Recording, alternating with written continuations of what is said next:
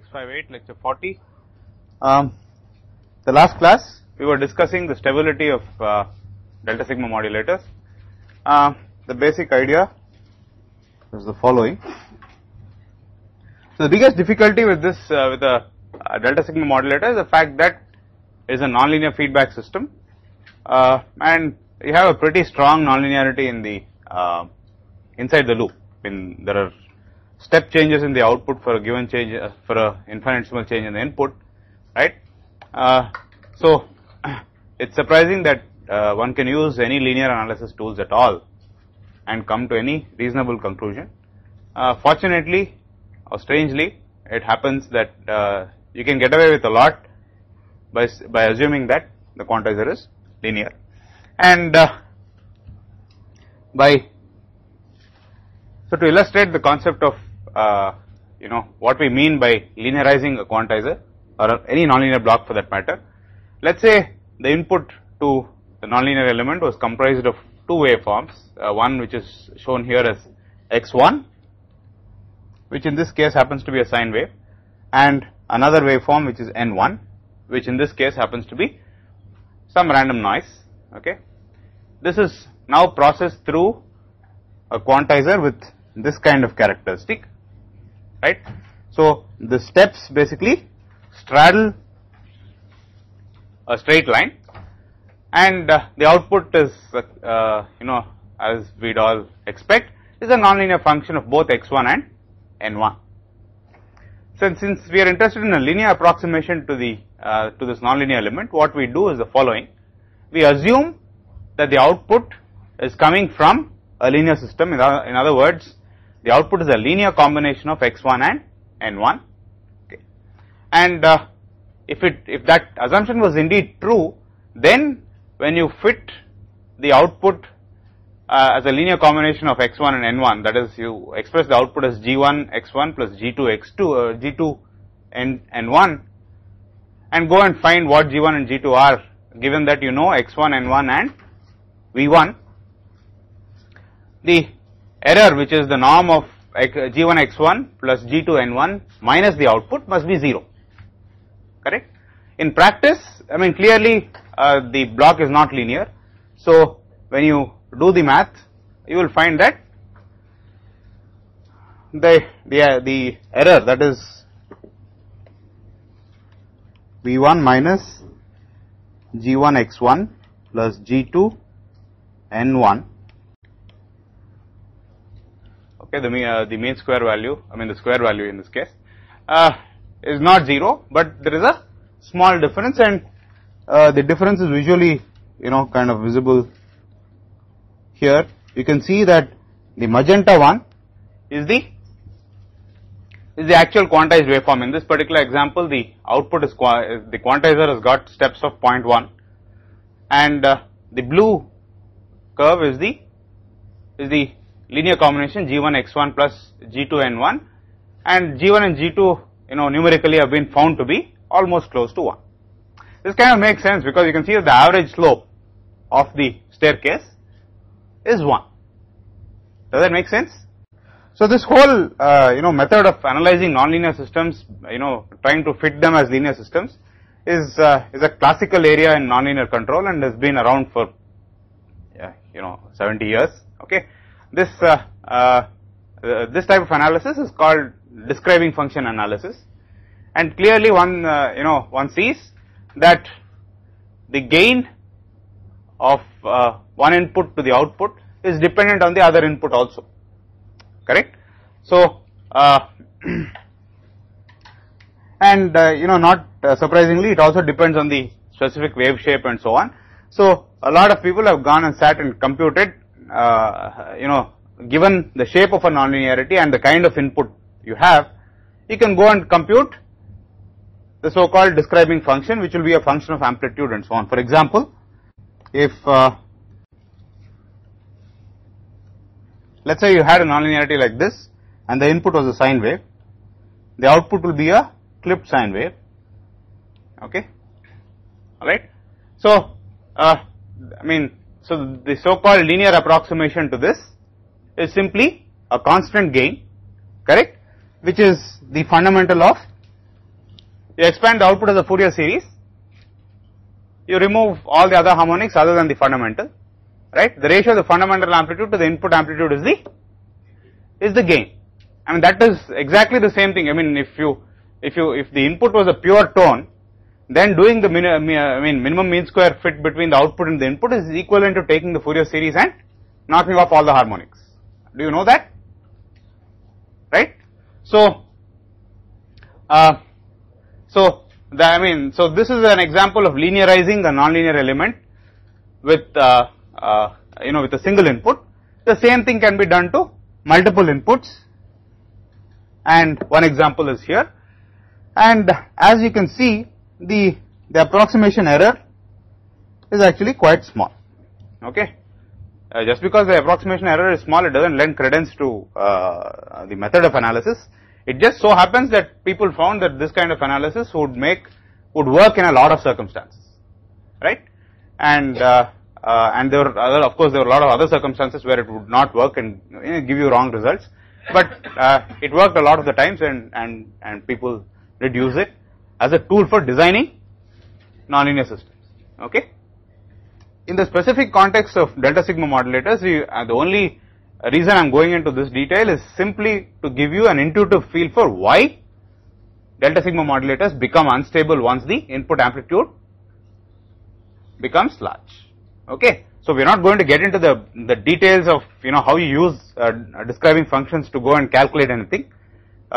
All that is best done, given that computers are so fast today, all that is simply done numerically, right? But you must know intuitively why these things happen and the trend that you would expect when one of these things change. For example, if the input amplitude becomes smaller, you would think that the approximation would become better, and that kind of intuition is all that I am interested in you understand. Okay. So the second example we took yesterday was to take the same input and the same noise, okay, and pass it through a quantizer which is now overloaded. In other words, if the output of the quantizer is greater than 0.5, if the input of the quantizer is greater than 0.5, the output level is just clipped to 0.5. Okay. Similarly, if the input is less than minus 0.5, the level is still clipped. All right. And within that range of plus 0.5 and minus 0.5, you have a step-like waveform anyway. All right. And clearly we see that the gain for the signal, which is the blue sine wave, has understandably dropped to 0.6. It's no longer close to 1, and that makes sense because during these parts of the sine wave, right, the sine wave comes out as is. All right. However, when the output is clipped, the sine wave, for example, at its peak, which is supposed to be 1, is only 0.5. So you can, if you kind of think of this as some kind of variable gain, you can see that the gain is dropping off from 1 the moment the quantizer is clipped. Does it make sense? So if you want to find the so-called average gain, the average gain is 1 for some part of the sine wave cycle and smaller than 1, but never going to 0. The minimum, the smallest it goes to is half. Okay. So it is 1 for some part of the cycle, it is less than 1 for some part of the cycle. Okay. So you can see that the average gain is about 0.6, which the G1 and G2 have got from simply number crunching. But we see that the number makes sense. Now what we also see when we compute the gain as far as the noise is concerned, or the signal N1 is concerned, is that it is definitely smaller than 1, but it is smaller than G1. And this also makes sense because when the sine wave is, when the input is within that staircase region, the gain for the noise is, for N1 is approximately 1. The moment the output is clipped, the gain is actually 0, correct? So clearly the average gain has to be smaller than the gain for the sine wave itself, and that's confirmed by doing the math. So you can see that the gain for the noise like signal is now much smaller than the gain for the sine wave itself, correct? And why are we so interested in sine wave plus a noise like signal? I mean, so the whole motivation for this discussion is the fact that when you're running a sigma delta modulator, the input to the quantizer is basically virtually the input signal itself plus the quantization noise going through a filter with an equivalent impulse response of NTF of Z minus 1. That's what we found yesterday, which is why it makes sense to see what happens to the quantizer output when the input is a similar type of signal, which is sine wave plus some kind of noise. Does this make sense? Alright, so let's continue on. So the bottom line behind the discussion is that the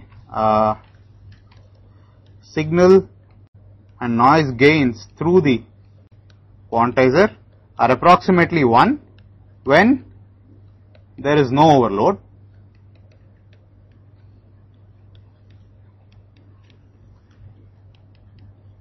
with overload the signal gain is less than 1 and the noise gain is also less than 1, and definitely the noise gain is less than the signal gain. A further point which you also understand by now is that the noise gain depends on the signal itself, correct? If the signal amplitude is very high, the noise gain will become smaller. So we'll get back to our basic diagram of a sigma delta modulator again.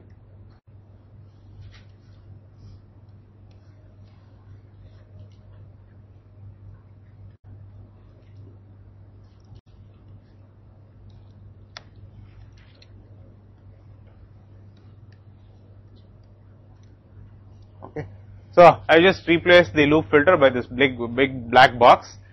The signal is X, okay, with a Z transform capital X.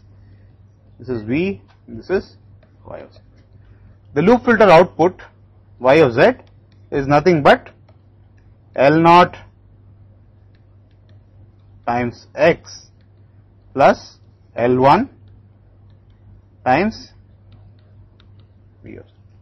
Okay, this is just a slight difference from what yesterday all along we had used the loop filter to be working working on X minus V, okay, which is equivalent to saying L0 and L1 are the same. Okay, in general you can have different L0 and L1, and we have seen an example of this already in our second order modulator example. We had 1 by 1 minus Z inverse,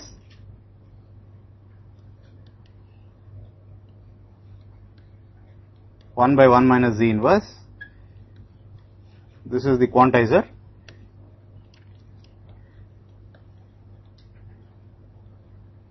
this is the Z inverse which is needed to avoid delay free loops in the modulator.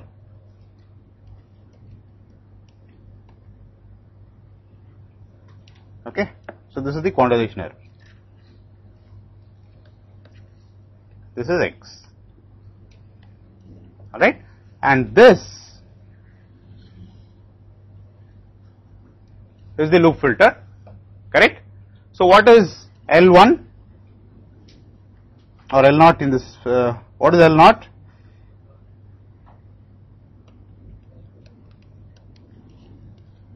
Come on, quick people. Is 1 by 1 minus Z inverse the whole square. L1 is what? Sorry, not you can push the Z inverse also into the loop, and yeah. So what is L1? It is, okay, Z inverse upon 1 minus Z inverse, okay,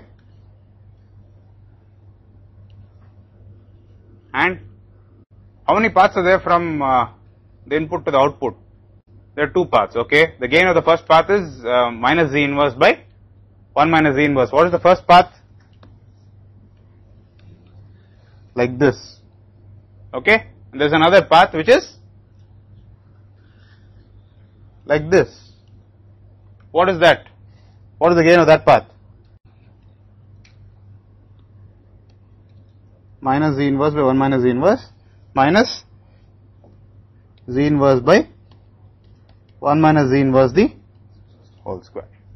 So you can see that clearly L0 and L1, even in the simple case that we saw, are not the same. Now that we have this, if we are interested in only finding out, let's take a simple example where to make matters extremely simplified, we will assume DC inputs, okay. And so if we put in a DC input, what should be the what should be the signal here? Should be DC plus shaped noise, right? So this is NTF of Z minus 1 times E of Z, okay. And the output here clearly is also will be DC plus NTF of Z times E of Z, okay. Now as I go on increasing the DC input amplitude, what do you think will happen as I keep hitting, so please note that this is a saturating quantizer, correct. So my input is first somewhere such that the signal is basically hovering around here, okay. And as I go on increasing my input, what do you think will happen? You will get to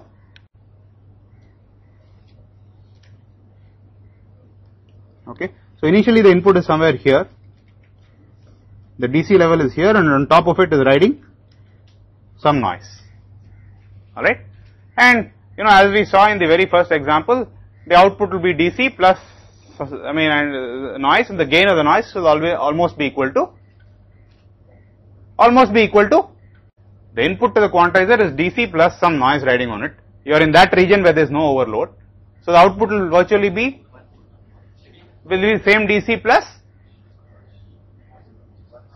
noise gain will be approximately 1, plus you will have some fitting error, okay. Now what do you think happens when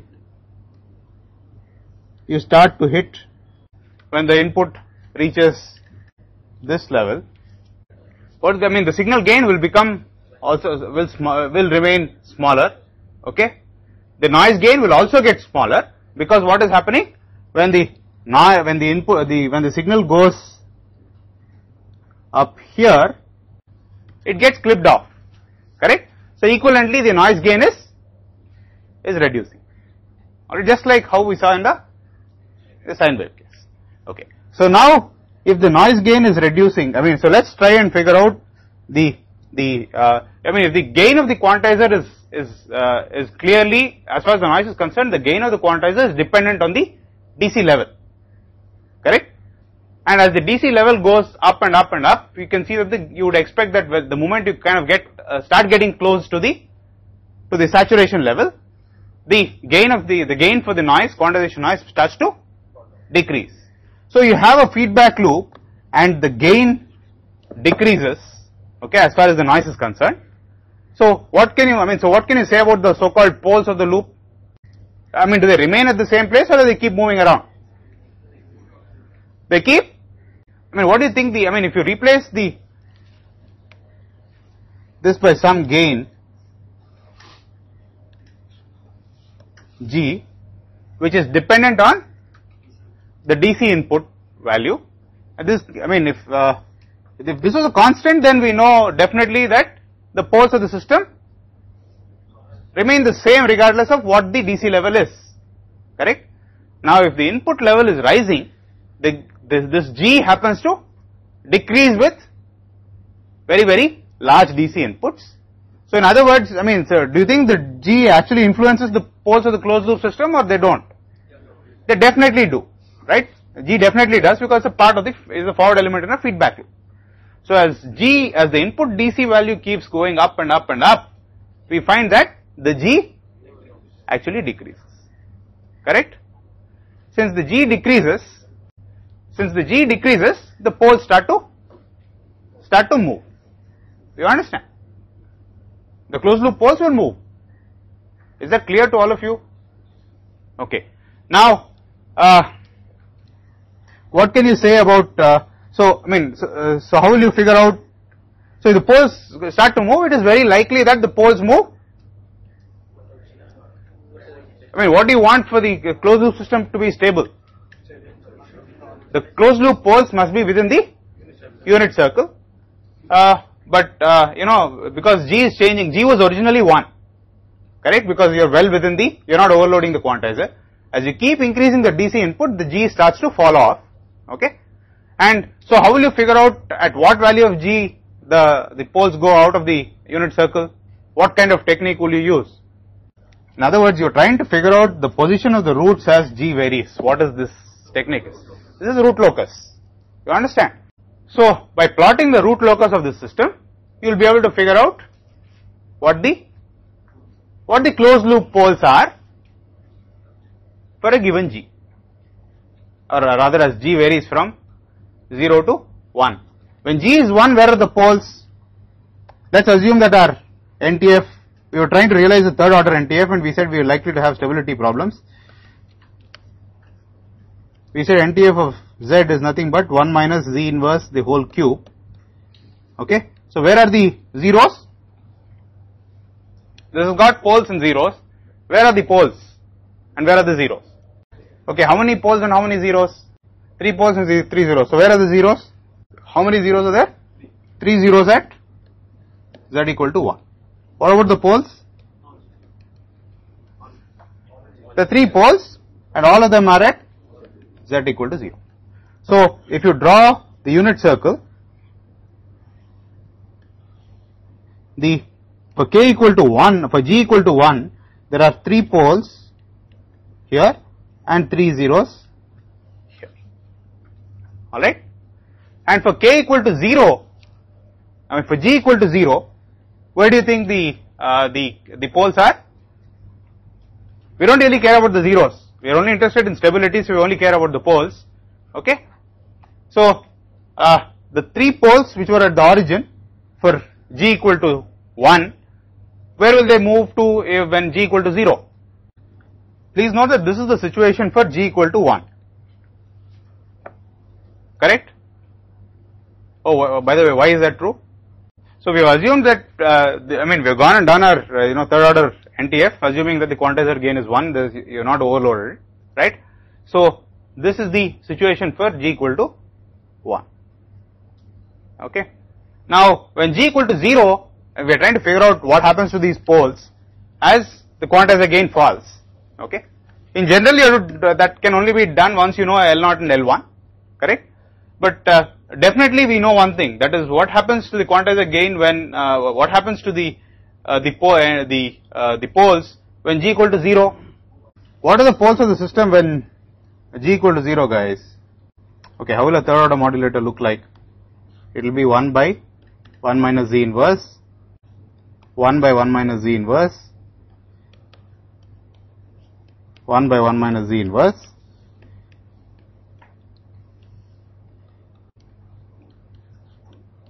Z inverse,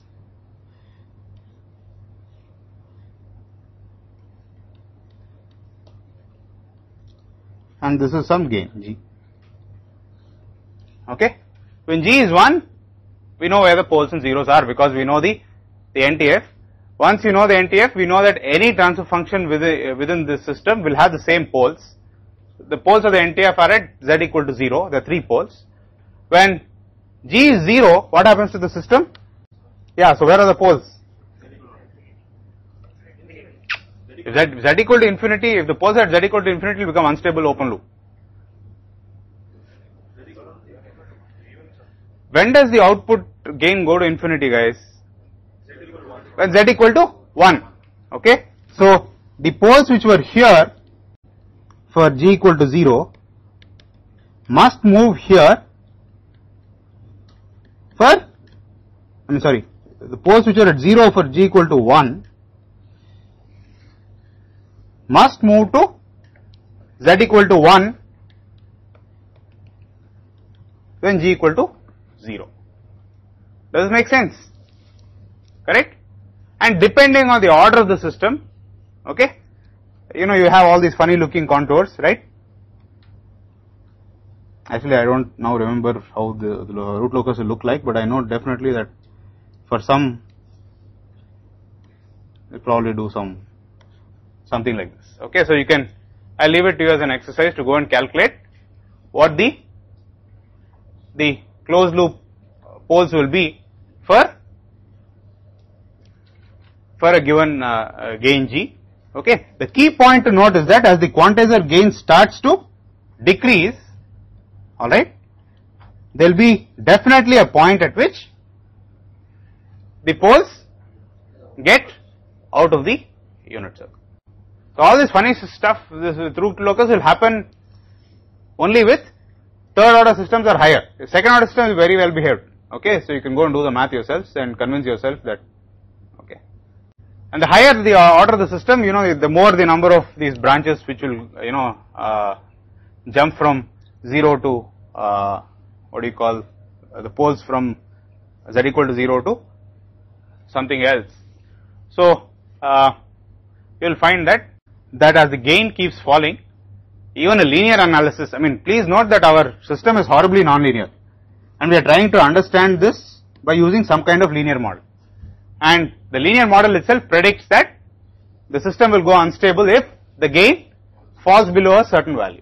Okay, alright.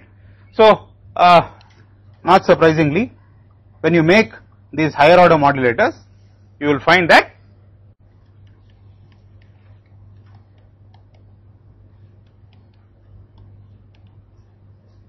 exhibit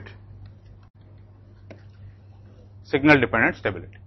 Due to quantizer saturation, you must expect signal dependent stability, right? Why do we require, why do we need to expect signal dependent stability? We know that for a high order system, as you change the gain, definitely you will be able to find values of gain for which the poles move outside the unit circle. And this is a fact of life, right? This comes from linear system theory. From our intuition based on, you know, linearizing the quantizer, we know that the gain falls off the moment the quantizer saturates, correct?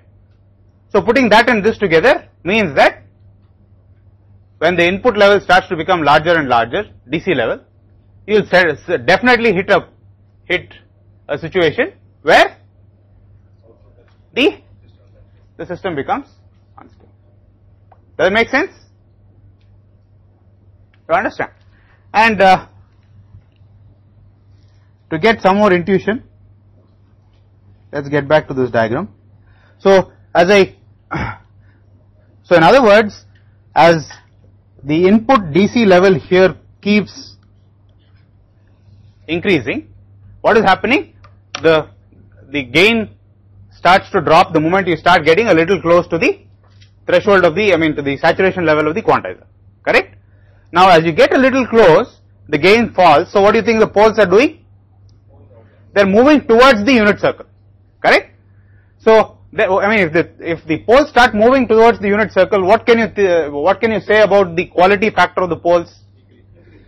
The quality factor of the poles increases, correct? Which means that what can you say about the noise amplification through the loop is proportional to the NTF, correct? So for small signals, the NTF was like this.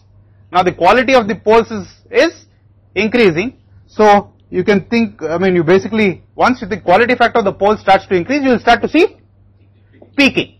Once you start to see peaking, what happens to the variance of the noise here? The variance will increase, correct? Okay, and the moment that basically means that here the distribution of noise was like this. Here, because the poles have a higher Q, what will happen is that this will do, the variance of the noise increases, so its spread also increases. In other words, the quantizer will saturate more frequently now than if this noise was used. Does it make sense? Is that clear? So this whole thing is like, it's feeding on itself, okay? So initially when you were in the no overload region, you had, I mean the gain is 1, so the noise transfer function doesn't really depend on what DC level you have, okay. So there is some fixed variance to the, noise at the input of the quantizer, and the variance of that noise is simply given by the variance of the quantizer noise, the noise added by the quantizer, which is delta square by 12 times, so at the quantizer input, the noise part is NTF of Z minus 1 times E of Z, which means that the mean square value of the quantization noise delta square by 12 times, please note that this inverse transforms to H of n, which is the NTF impulse response minus delta of n, okay. So this is delta square by 12 times sigma H of n square minus 1, okay. So where does the minus 1 come? Okay. So this is simply a consequence of Parseval, right? The mean square value in the time domain and the integrated mean square value in the frequency domain are the same, correct? So this is the mean square value of the of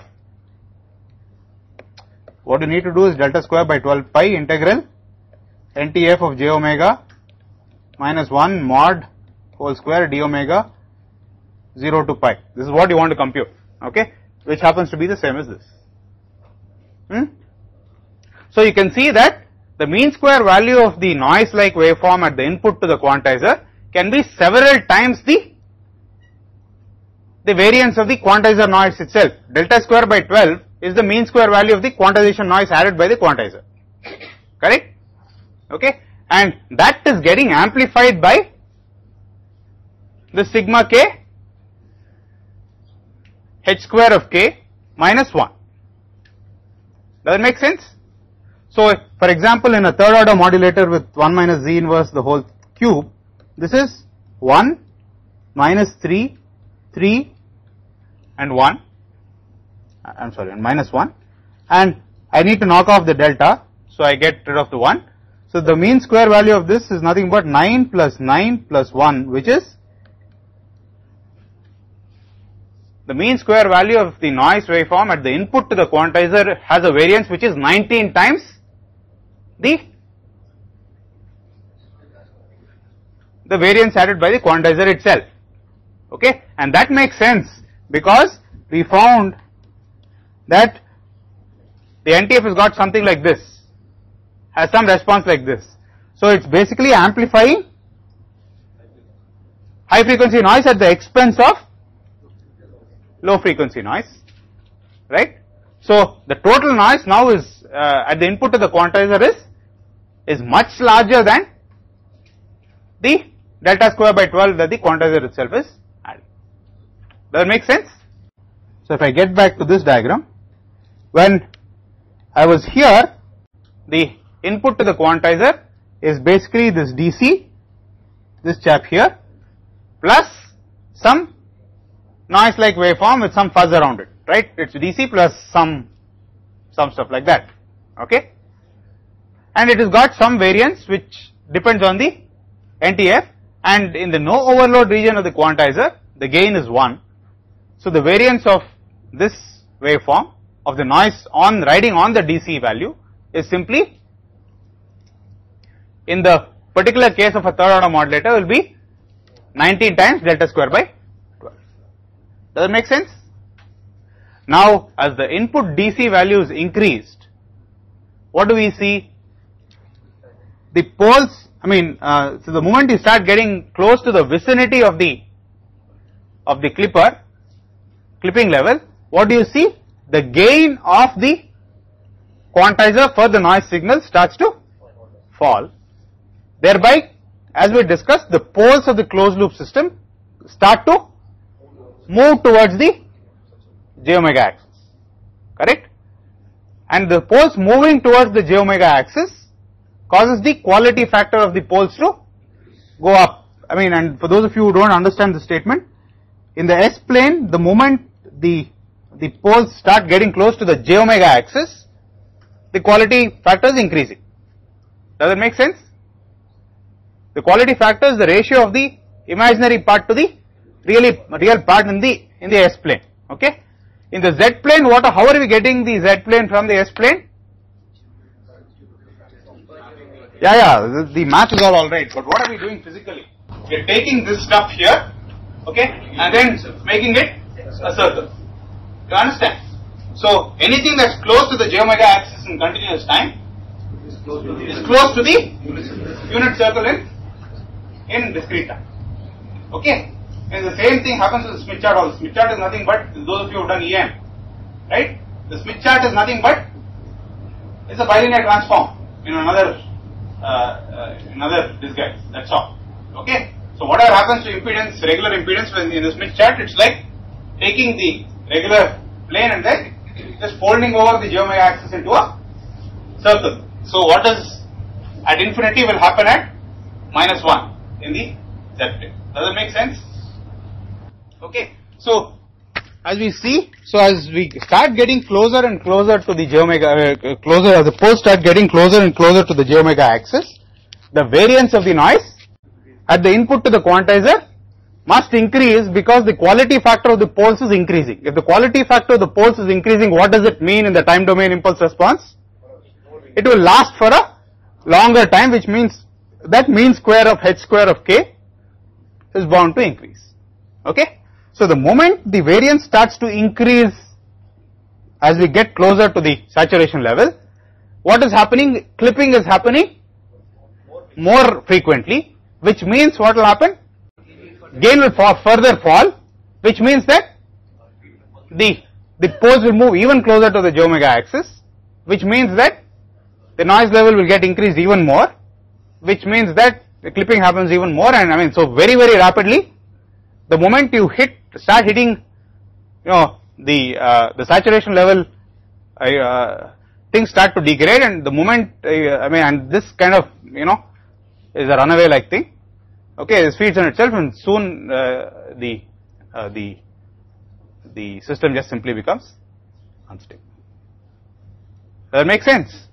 So one thing, you definitely cannot expect the output to be the modulator to be stable, okay, for input signals that go all the way up to the saturation level of the quantizer. Correct? Because the moment you start getting close, you start clipping, which means that all the stuff that we just talked about starts to happen. So you definitely cannot expect the loop to be stable. Okay, if you put in, if you know that the input range of the quantizer is so much, correct? You can't expect to put an input signal which is sitting there, right? Because the moment you put such a signal, the noise gain is so small that the closed loop poles will almost surely be out of the unit circle. Does it make sense? So, and also another way of looking at the same thing is that the output is nothing but an average value of the input. The desired signal, the output is basically jumping up between several levels, right? And the average of those levels, local average of those levels is representative of the input signal, correct? So the average, if the average has to be equal to the input, then sometimes it has to be greater than the input and sometimes it has to be less than the input. It can't be like how some math prof said, I want all of you to get above average, right? It doesn't make sense. Okay, so same thing here, right? You can't expect if you want the average of the output to be equal to this, there is no level here at all. Beyond is the quantizer is saturating, so it will never be able to, the output will never be able to equal to the input. So there will be some fuzz around the nominal value, input value, okay, which means that you must make sure that the frequency with which the quantizer saturates is sufficiently low. If it saturates too often, that's equivalent to saying that the gain is falling off rapidly with input signal. Does that make sense? So, in other words, there is signal dependent stability and there is what is called a maximum stable amplitude or MSA associated with the modulator, right? And this maximum stable amplitude is telling you the DC level beyond which the modulator goes unstable. So what is the problem with, so what is the problem with higher and higher order modulators? We see that for a second order modulator, the out of band gain is 4. For the third order modulator, the out of band gain is 8. Okay, somewhere here. Okay. So for a fourth order modulator, what will the out of band gain be? 16. So what do you see as the modulator order starts, if you want to realize noise transfer functions of the form 1 minus z inverse to the power of n, as n starts to increase, we see that the out of band gain is increasing dramatically, right? And what does that mean? So even if you are in the middle of the quantizer characteristic, it means that as the out of band gain of the modulator goes on increasing, the variance of the noise is larger and larger and larger, okay? Alright, so which means that what happens if I start moving the input DC level higher and higher, when is it more likely to, which of these orders do you think is more likely to clip? As the order goes on increasing, the quantizer is likely to clip more frequently if the noise variance is larger, and that happens the moment you have a higher order system. So as the order goes on increasing, while it is definitely true that the in-band quantization noise is reducing, the maximum stable amplitude of the modulator, which is the DC level beyond which the modulator becomes unstable, okay, starts to decrease, in fact dramatically, okay. So we'll take a look at this, we'll continue.